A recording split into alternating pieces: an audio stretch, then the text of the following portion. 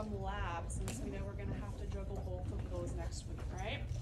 So, exam 5 we know is just going to be about cancer, right? How do we classify it? What are our characteristics of our cancer cells? So, all of this material should be very fresh in our minds.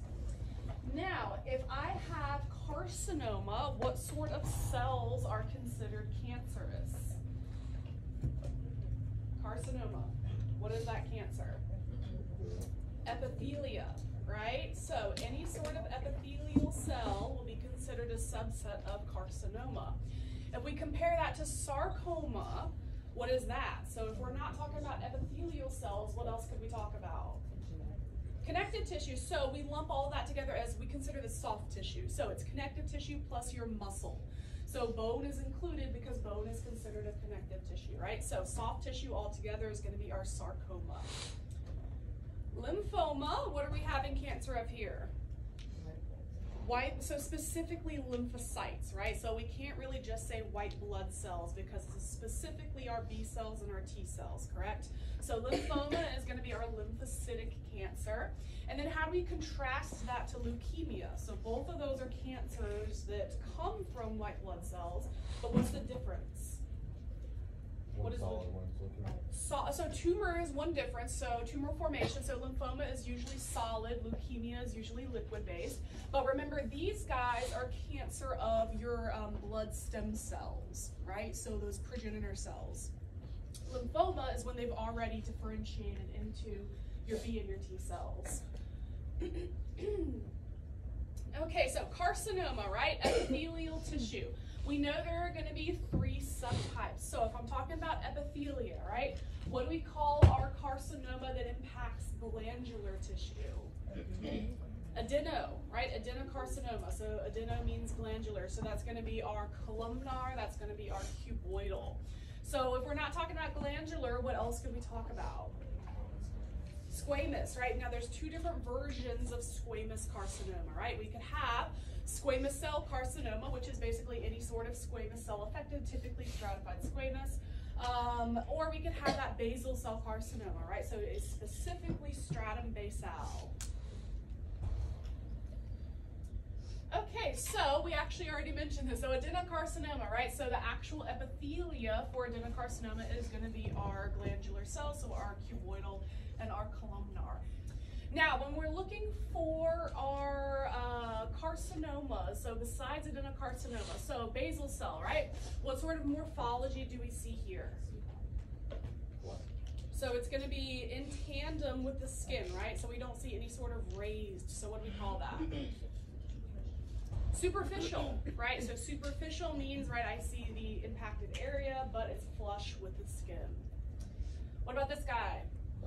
Nodular, right, so usually most common. So we see the raised lumps, so that will be our nodular morphology. This one, do you remember this? So technically, right, it does have a little bit of a raise, but it looks a lot worse than this. So do we remember what to call this one? It's our hybrid, right? So our hybrid is our basosquamous. So it's both basal cell carcinoma and squamous cell carcinoma. And then lastly, right, what looks like scar tissue? Morphoic, right? So morphoic usually presents white. It presents a little bit of shine to it, so typically it looks like scar tissue. Okay, so basal cell carcinoma and squamous cell carcinoma. Now, we already mentioned the differences in their where they're impacted, right? So stratum basal is going to be basal cell. Anything above that is going to be squamous cell carcinoma. What do we know about maybe growth rate? So which of these is a little bit worse? Do we know? Squamous cell, right? So squamous cell typically grows a little bit faster, little bit harder to treat than basal cell. Basal cell is very, very slow growing. Okay, so if we have cancer impacting our cartilage, our hyaline, right, cartilage, our fibrocartilage, elastic usually does not get cancer, but those 2, what would we call that? Chondro, what's after that? Chondrosarcoma, right, so chondrosarcoma, good. Cancer of skeletal muscle, rhabdomyo, right, so all these are going to be some form of sarcoma, so rhabdo for voluntary skeletal, myo for muscle. Cancer arising from fibrocytes. So if we know that these guys are making collagen, right, it would be fibrosarcoma, right? So we get the name from there. Cancer of vasculature. Angio, right, so angiosarcoma, good. Okay, so John says that he was recently diagnosed with kidney cancer. What types of cancer could his be? And then out of those options, statistically, which one is most likely? So this is again, right, we have to understand all sorts of tissue that are in this organ. So you got to rely on all the knowledge that you've gotten from anatomy from this. So kidney, what's inside the kidney? What could one cancer be? Adenocarcinoma, right? So renal adenocarcinoma, definitely, right? It's full of ducts. We got a whole bunch of those cuboidal cells. What else could there be? Angiosarcoma, good, right? So we could have vasculature, right? We saw that there's vasculature that goes inside the kidney. What else could we have? What are renal corpuscles? What sort of cells are they? Squamous. If I have squamous cells, right, what could I end up having? Squamous cell carcinoma, right? Very rare, but we could have renal squamous cell carcinoma. Anything else? Those are three really good options. No smooth muscle in the kidney. We have smooth muscle a little bit outside. But what about, there's one other option that's a little bit harder to think of. So if you work your way out, right? Do we remember what the capsule of the kidney is? What is a kidney capsule?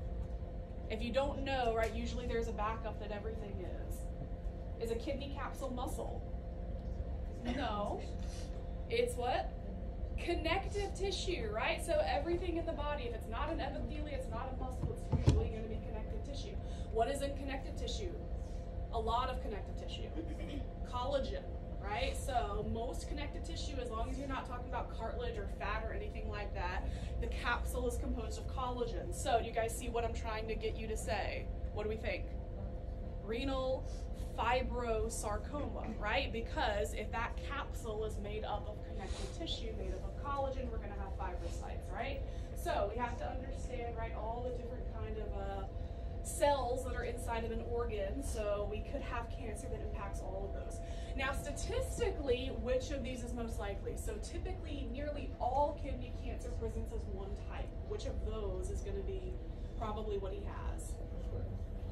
Adenocarcinoma, right? So nearly all kidney cancers are adenocarcinoma because you have so many of those tubes, right? So your proximal convoluted tubule, your distal convoluted tubule.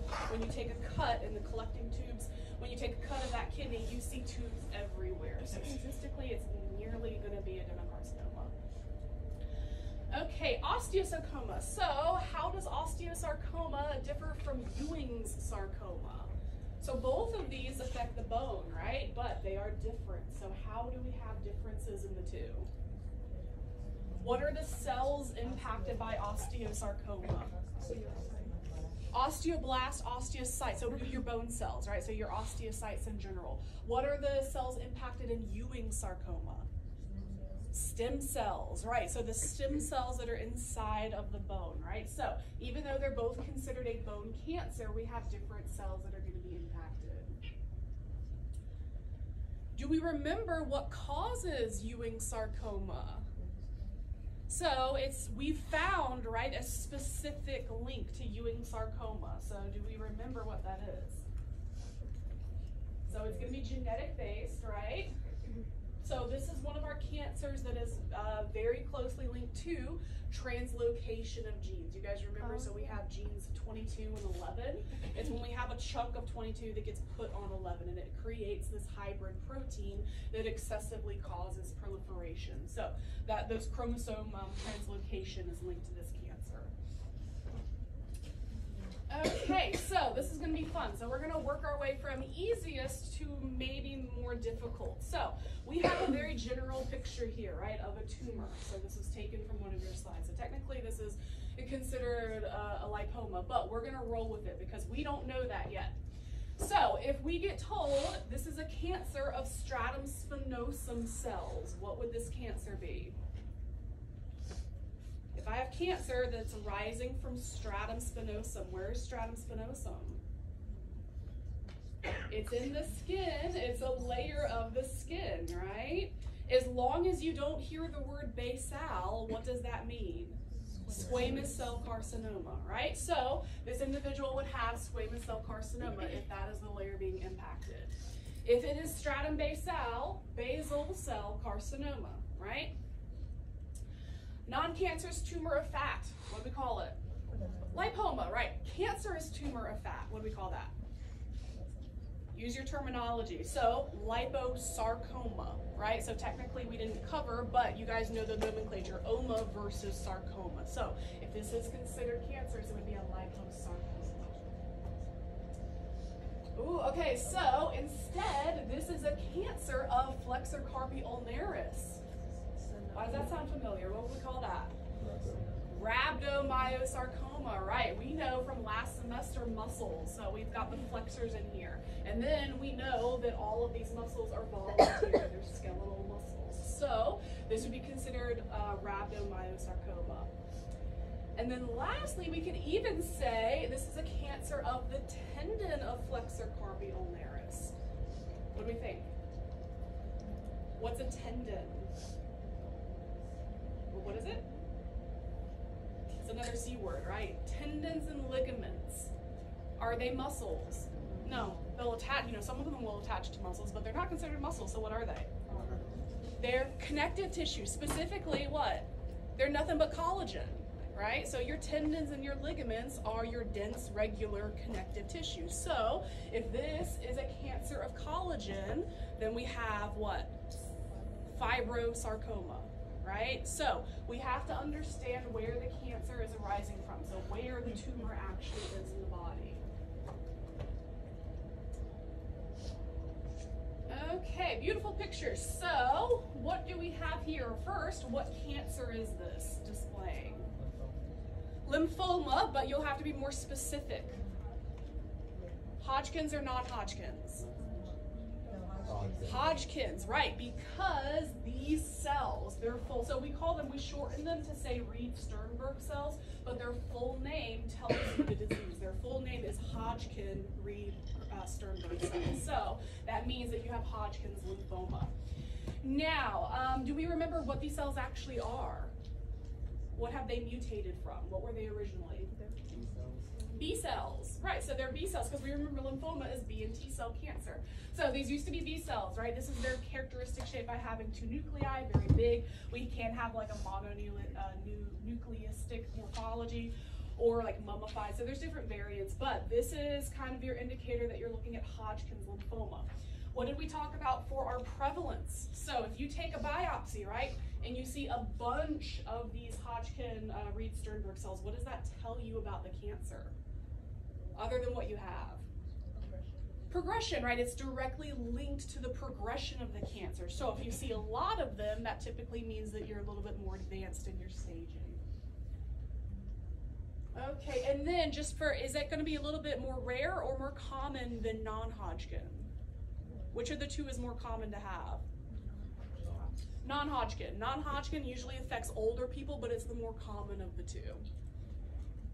Okay, so fast, aggressive cancer that forms from stem cells that give rise to basophils.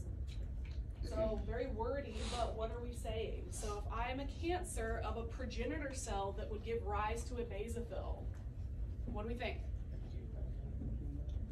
It's what type of leukemia? Acute myeloid. Myeloid, right. So we have to be a little bit more specific than that. So it is a myeloid leukemia, but what is this telling us? Fast, aggressive. What does that mean?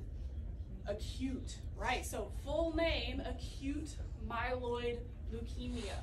So we have to remember, right, myeloid gives rise to everything other than our B and our T cells. So if this guy is giving rise to basophils, he'd be in that myeloid progenitor range. Okay, so benign tumors and cancerous tumors, we saw there are many different qualities, right, to differentiate them. So let's list out 4. So what's one of the easiest to mention? What do they look like? A capsule, right? So benign tumors have a capsule, right? Malignant tumors don't. What else can we have? Invasive versus non-invasive, so the ability to metastasize, right? What else? No what? No vasculature. So if you cut into a benign tumor, it typically does not bleed. If you cut into a malignant tumor, it usually has blood vessels all throughout, so it will bleed. What else do we have? Those are three of kind of the biggest. Can we think of any more? So what about maybe the speed of replication? Which of these is a little bit faster? Okay, right, malignant. Usually they have a higher mitotic index than our benign ones. Recurrence. So if I get these tumors taken out, which of them has a chance of coming back? Malignant, right? So usually if you're encapsulated, you just take out the capsule. As long as you've taken out the entire capsule, you're good. So there's quite a lot of different qualities from that chart. Okay, so this is a broad statement. How are cancer cells able to metastasize?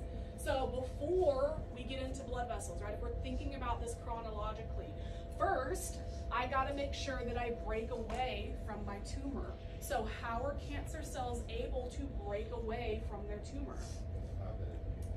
They don't have adhesion molecules, right? And they lose their gap junctions. So if I lose those junctions that are physically connecting me to my neighbors, it's a lot easier for me to be able to break away. Now, after I've done that, right, how do I get into the vasculature? So how do we actually spread? What allows them to go into the vasculature? Do you remember? So they have, right, special enzymes that allow them to break down basement membranes. What do we call them? Just the general term, protease, right? So ASE means to break down, right? It's an enzyme to break down proteins. So proteases help to break down the basement membrane. And then aside from that, we also know that they don't make normal vasculature to begin with. So we'll talk about that in a little bit later. But all of those factors contribute to their ability to metastasize. Now, why are they considered immortal? So aside from like physical trauma that will obviously still kill them, why are they considered immortal? They have active telomerases, right? An active telomerase is never supposed to be active in a healthy cell unless it's a stem cell or a germ cell. So active telomerases will refill the telomere caps on their chromosomes so that when their telomere caps get shortened, they can just tack on more and more and more telomeres. So they're considered replicated immortal. Okay, vascular endothelial growth factor does what? What is that protein involved in? Don't think too hard, right? Because it tells you in the name. As long as you understand the name, what is the process that it will help out? I'm growing something. What am I growing? The vasculature, right? So vascular endothelial growth factor functions in angiogenesis, correct? So these guys, the tumor cells, will secrete this so that we get proliferation of the endothelial cells, so we get more blood vessels, but also we recruit more stem cells to become endothelial cells. So we're getting kind of signals from two different locations to come and promote more vasculature formation. And then to piggyback off of that, what are the capillaries that are made when we signal this growth factor?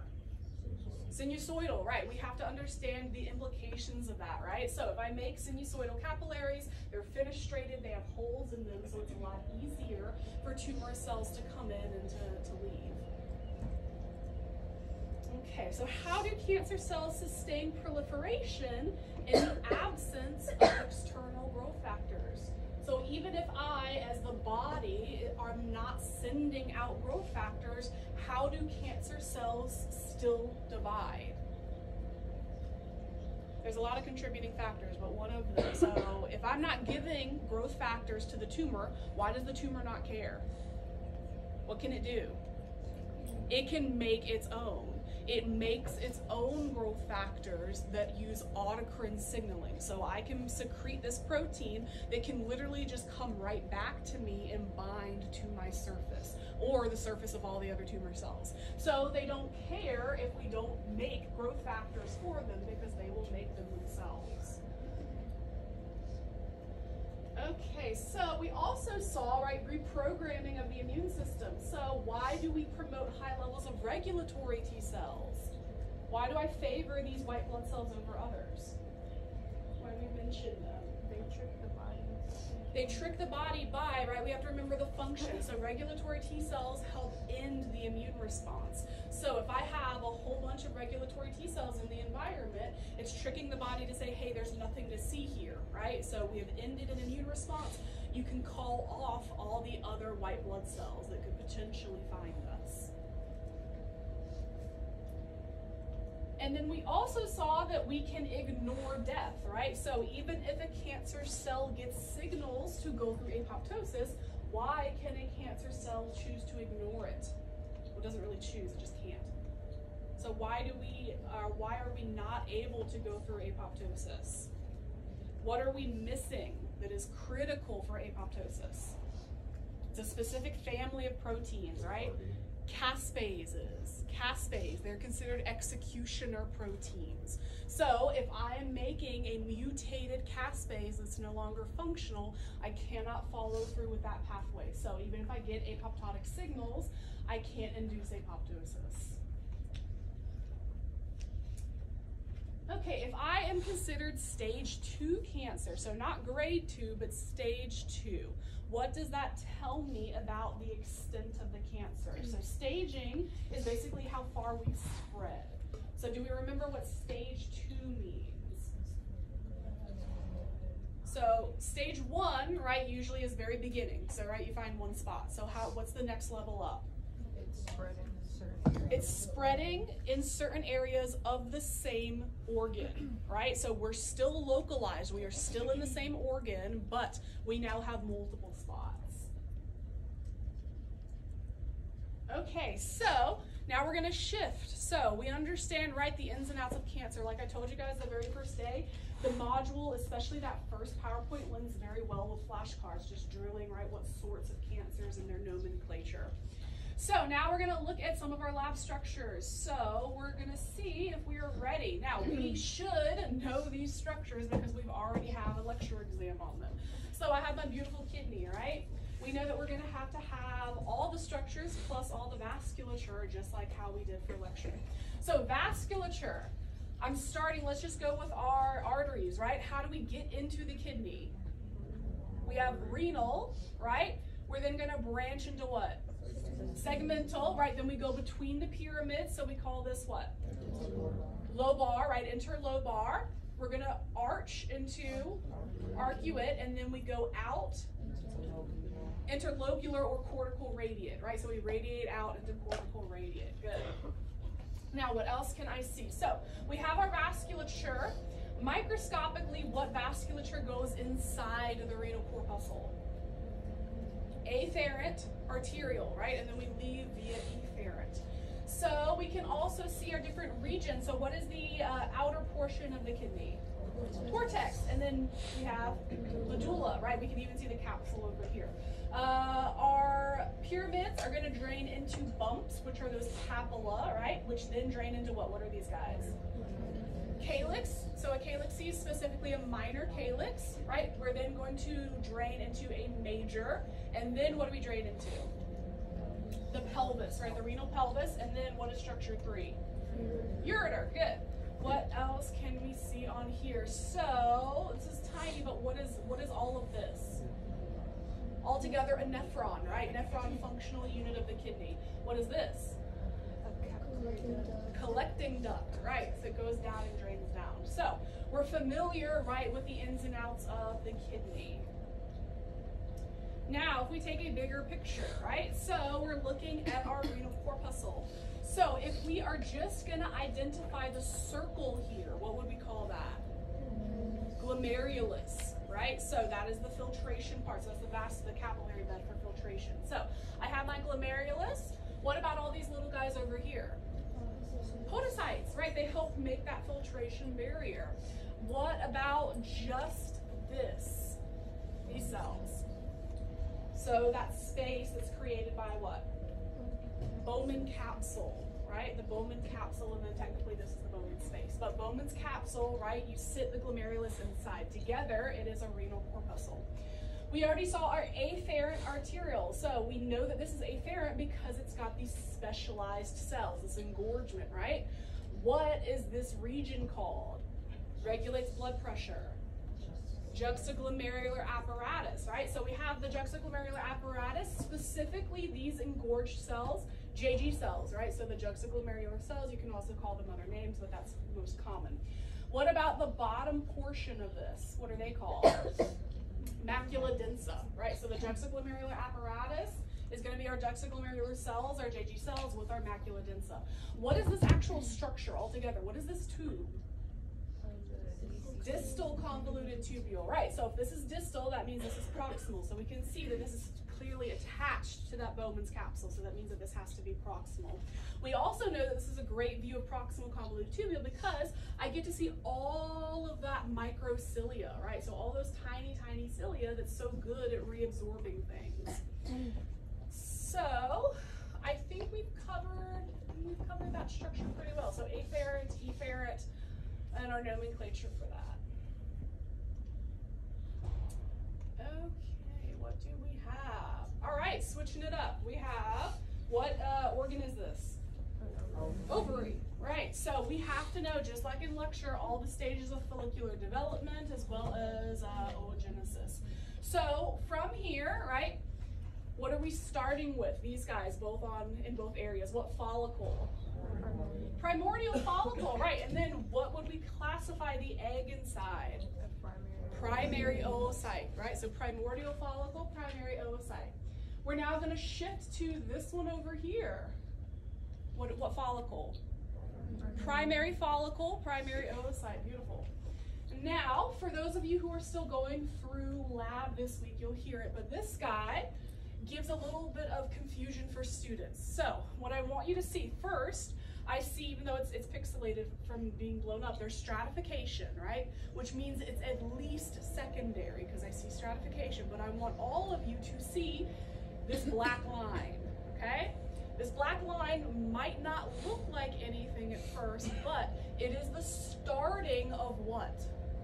An antrum, right? So we know that an antrum is going to end up being forming so that we have specifically, right, we can fill it up with that serous fluid. So this little tiny line is the start. It's a little hole that is starting the antral formation. So what do we call this? What would the correct name for this follicle to be? Antral follicle. It's a very early antral follicle, really early antral follicle, but once I see that antrum starting, we can classify that as an antral. Now, after we go through antral, so technically we don't really have a secondary. This is kind of a merge between secondary and antral. So after that, we get to this very late stage. What do we call a mature follicle? Graphian, right? So this is physically in the process of ovulation, correct? So all of this is the antrum, which would be filled with fluid. Now, what follicle do we progress to after this one? What do you think? After I ovulate, what's going to happen? Purpura hemorrhagica, right? So I rupture some blood vessels, right? After that, what forms?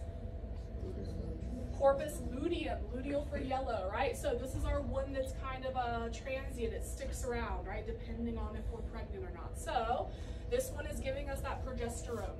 Now, once it degrades, what are we now forming? Albicans, right? Which will then just degrade into scar tissue, so just get rid of. Now, did you guys notice, right? So for those of you who have already had lab, you are gonna know what I'm talking about. But for those who haven't, did we notice that I did not say anything about this guy, right? For those of you in the lab, do you remember why we showed you this follicle or what the name of this is? It looks very deceptive because it looks like the same thing as this, right? So at first glance, they look very similar, but they are not.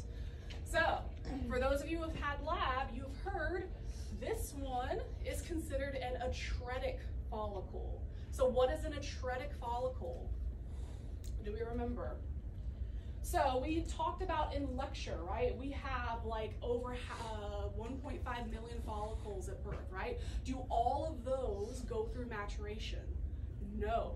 An atretic follicle is a follicle that's not going to go through maturation, or it's stopped in a process for whatever reason. So when you guys look in lab this week at this model, because it's the same model, I want you guys to notice that if you look into this follicle, there's actually no egg. So it's just an empty follicle. So this guy is not going to be able to go through the entire maturation process. There's something wrong with it. It doesn't even have an egg inside. So it's considered an atretic follicle. All right, other things we can see. What region is this? Where do we have our vasculature?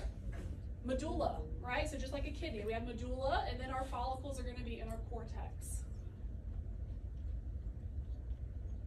Okay, so really good picture. We've got the uterus. So let's do the uterus first. So inside lining, what do we call that?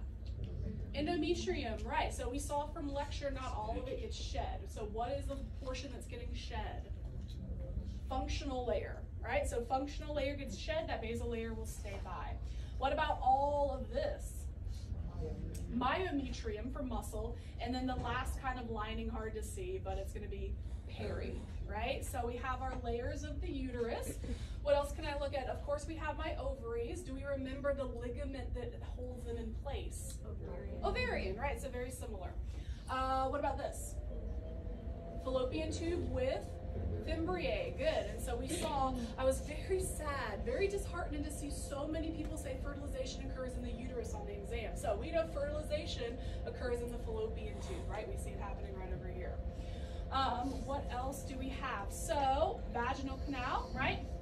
What about these regions? So this together, what is this? So it's the cervix, right? The region of the cervix here and here. So this side is what? External os. Internal os, right? So the cervix has different openings. So the uterine side is going to be internal os. The vaginal side will be our external os. Okay. All right. So our lovely testes model. Now let's do our connective tissue. So the connective tissue, the capsule of the testes, what do we call that? What tunica? There's only two options. Is it albuginea? Does it look white?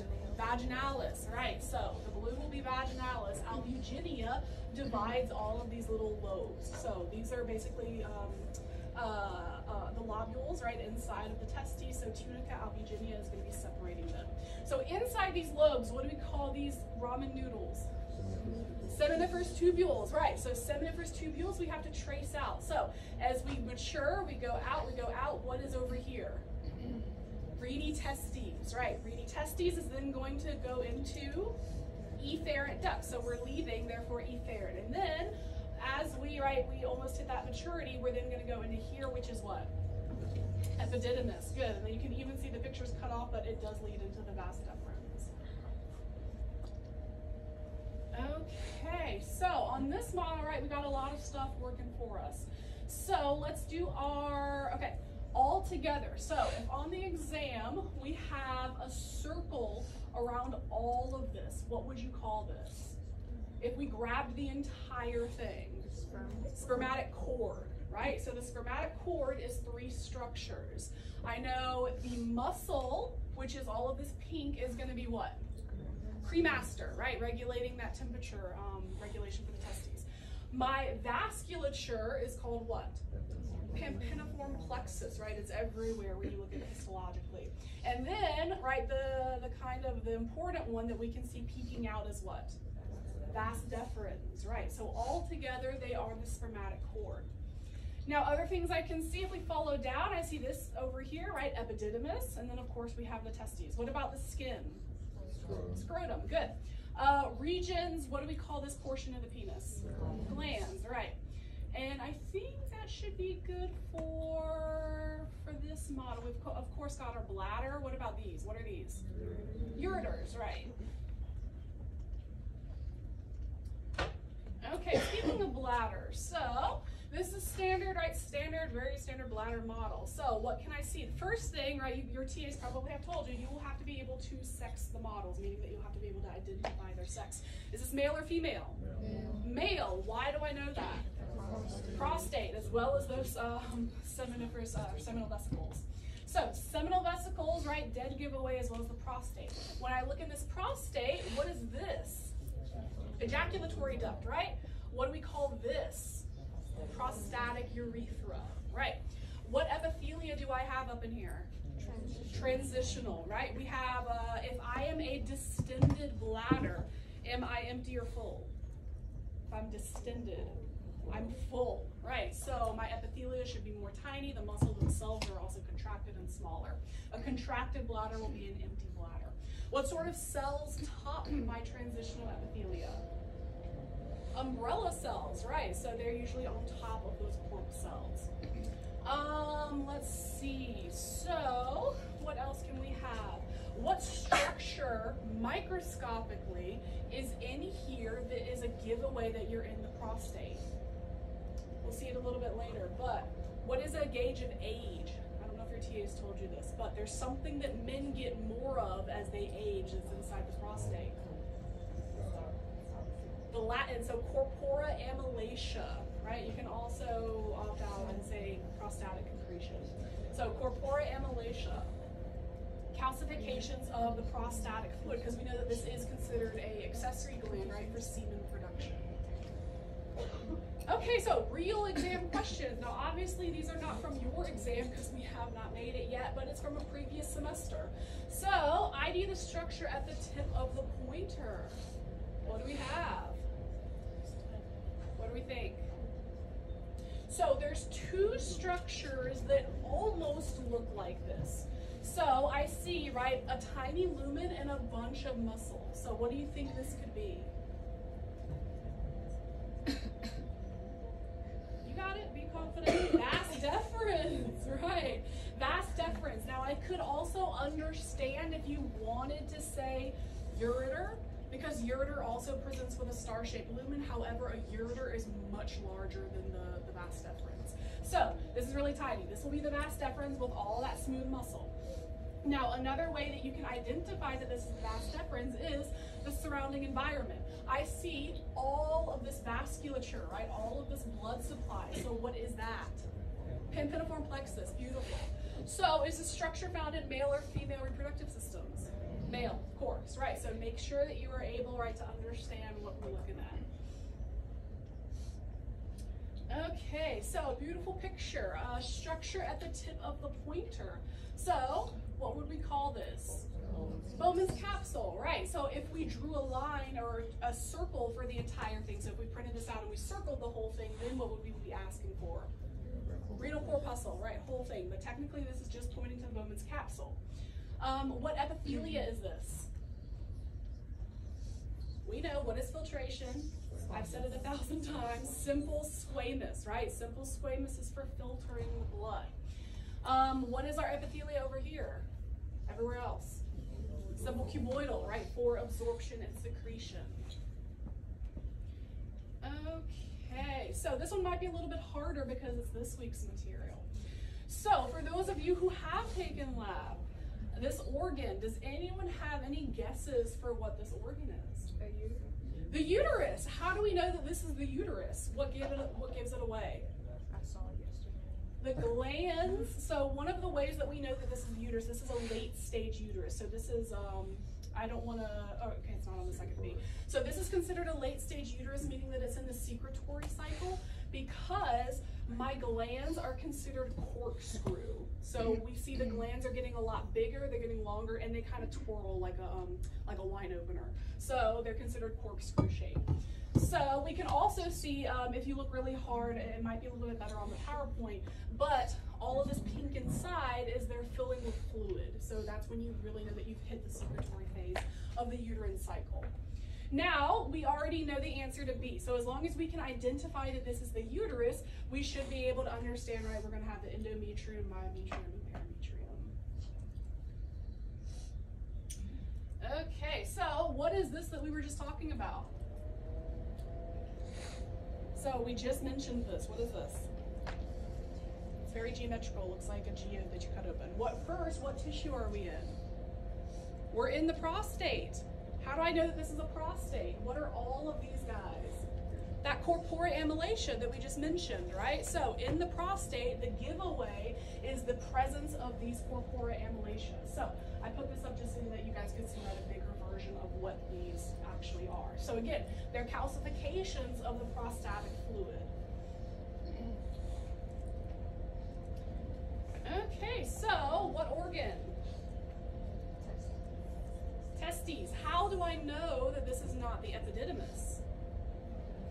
Because epididymis can look similar. So why is this not the epididymis? So yes, but how do we really know that we're not looking at a mature spermatozoa? So a better way of visually identifying it is, I don't see those tall columnar cells, right? The epididymis is characterized by having beautiful epithelia that outlines each tube. So if you don't see that tall columnar, then you're in the testes. So yes, you're not gonna have spermatozoa here, right? So all of these little developing cells are gonna be anywhere from spermatogonia all the way from spermatid. What other cells do I have in here other than germ cells? No, be more specific. In here. Is it Leydig cells? Sertoli, right? Sertoli cells are nurse cells. They nourish the sperm. Over here, right, everywhere that's not in the tubes, we have our Leydig cells. What are they doing? Producing testosterone. Beautiful. Okay, so identify structure A. What would we say? Nipple, right. So what about the bumps? All of these guys. So you can either say areolar glands, or you can also say glands of Montgomery. So both of those are valid. Do we remember the function of these? Lubricant, right? So they're sebaceous glands, they secrete oil, help out in feeding. That's not a mammary gland, no. Mammary gland's inside. Okay. Oh, yeah. Okay, most immature sperm stage. Spermatogonia, right? Most mature. Spermatozoa, right? That should be very fresh in our minds. Okay, I think this is the last picture. So beautiful. So first, what organ are we looking at? Ovaries, right? So we can see different stages of follicular development in here, right? So, and then of course this is not the ovary, we'll talk about that in a bit, but these two are ovaries. So first, can we take a gander or guess at what this is? What sort of follicle? What would I describe this as? Secondary, right? I see the stratification, but I don't see any holes. So I have a secondary follicle. I'm gonna have my what type of egg? Primary, right? So even though it's a secondary follicle, that egg does not become secondary until you're in that Graafian, right? So the tail end of antral into Graafian. So we have secondary up here. If we go over one, what are all of these little guys? Primordial, right? You can see some that are trying to shift, some that are acquiring a little bit more primordial cells, but for the most part, these are mainly primordial cells. And then this one is kind of an early secondary. So we understand, right, ovaries. Now this is also this week. So do we have any guesses of what this tissue is? A mammary gland. What do we think? A mammary. It's breast, right? It's a mammary gland. So for this week for mammary glands, you guys have two different versions, right? You have senile versus lactating. So remember, senile does not mean old. It just means that you're not pregnant or recently pregnant. So do we have any guesses on if this is senile or lactating? Senile, right? So you're doing that by the ratio of connective tissue. I see a whole bunch of collagen. The actual glandular tissue is relatively small. So this will be a senile breast. All right, so that's going to wrap up absolutely everything that